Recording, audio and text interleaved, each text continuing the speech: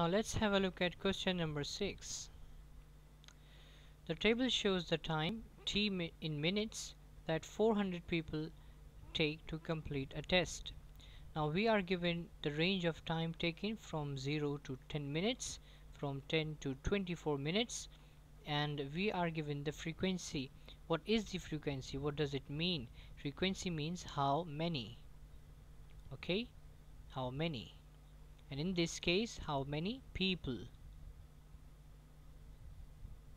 Okay, now you have to understand what is going on in the table to answer the following questions. Okay, so 10 people took time 0 to 10 minutes to complete the test. 90 people took 10 to 24 minutes to complete the test. Okay, and so on. Part A, write down the model time interval. What model means? Most common time interval. Okay, most common. What was the most common time interval? It was 135. Why? Because 135 people because 135 people took time between 24 to 30 minutes. This was the most common time, so it was 24 to 30 minutes.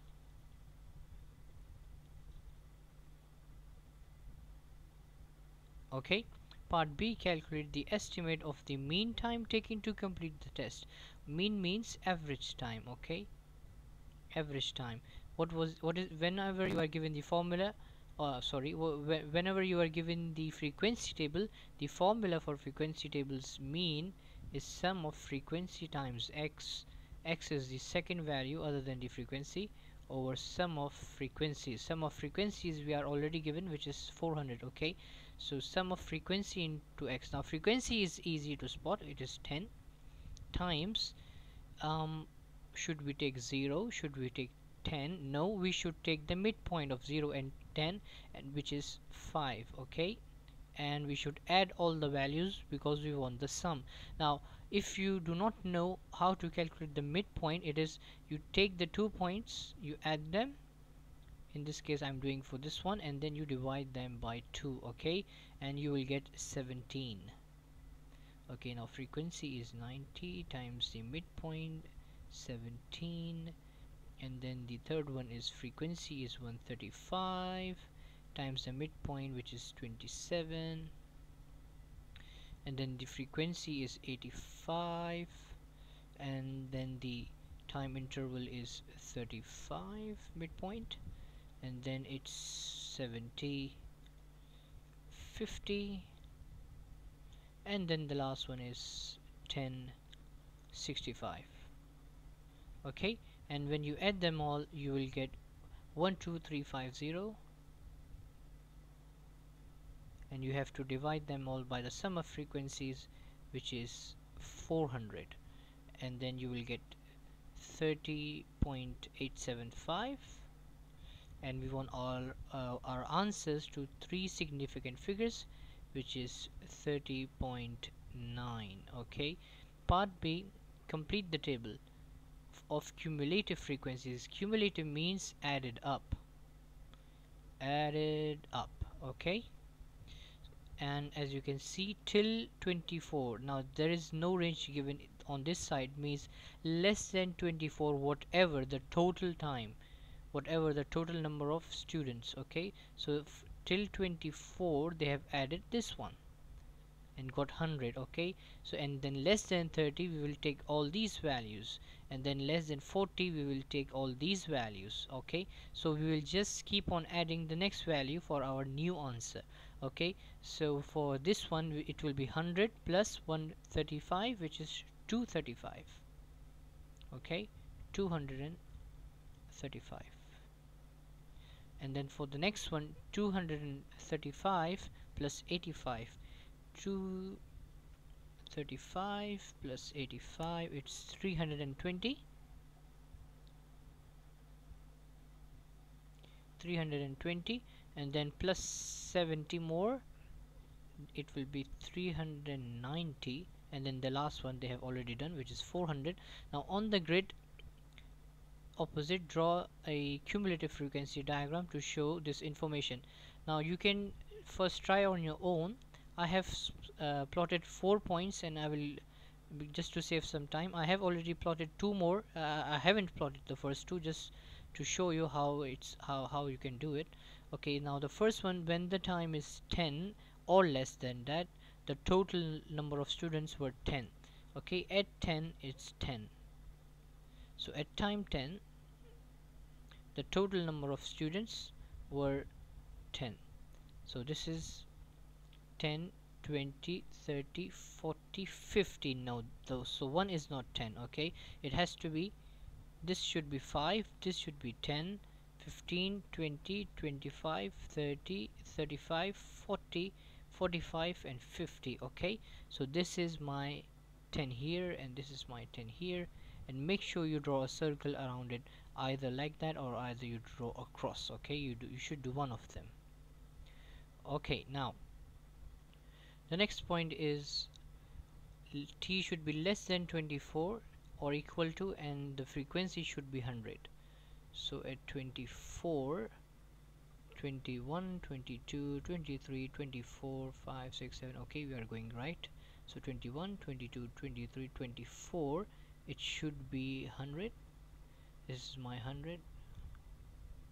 And then the next point, I have already drawn the rest. Okay, so for example, at 30 to 35, this is my 30 here, and my 235 point is here. Okay, so just let's move on now and complete the drawing.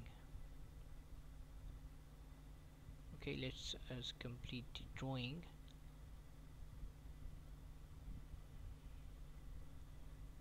It should be a smooth curve on the paper. I'm drawing on the tablet, so it's not as smooth.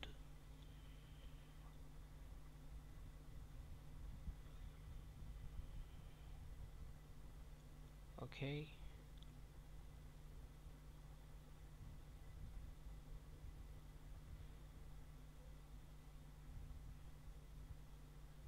okay. Part C, use your graph to estimate the median time. The median means the middle, and the middle is at 50%. Okay, and we all know that middle is at 50% of the frequency. Okay, let me just make the graph a bit more smoother. Okay, so let me just get rid of that. It should be more smooth. Okay, and is the other point missing? Yeah, let me just, okay, now the median is the 58% of the frequency. Okay, so frequency was 400, and the middle will be 200, so we will draw a line at 200. Okay, let me just take a darker one. 200. Okay, and then we go all the way down. Okay, and then we go all the way down, and you have to draw this in the exam. You have to draw this in the exam with pencil, obviously. And it's 28 for me. As per my graph, it's 28, and the interquartile range means the 75% minus the 25%. So we have to calculate two values. First we will calculate the 75 values, which is 75 over 100 times 400. Okay, which is 300. Okay, so if we will start at 300 here,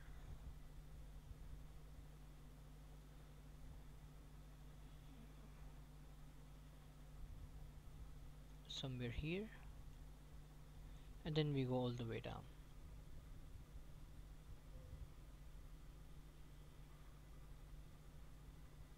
like that.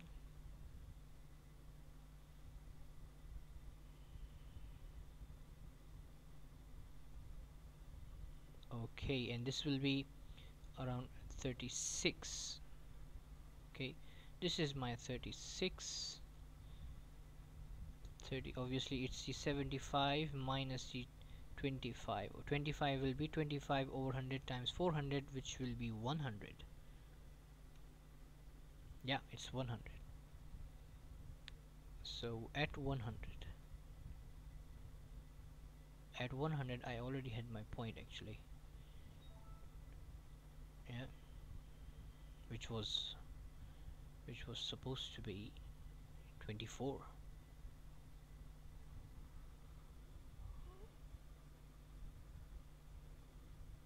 Oops, sorry, it's this one. Yeah, this one. Okay, so this one is 24.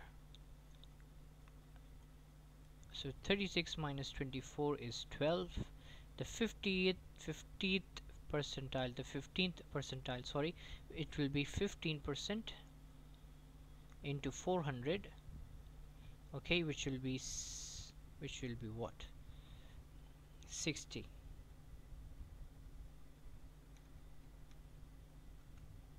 Yeah, 60.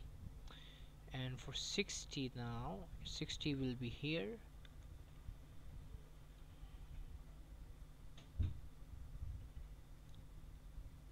And this is 19.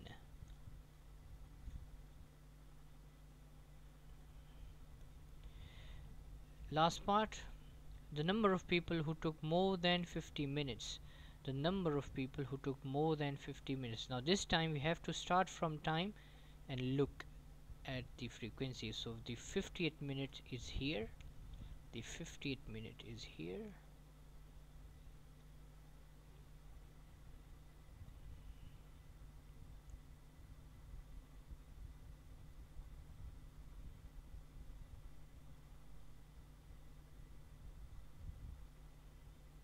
Yeah. Around here.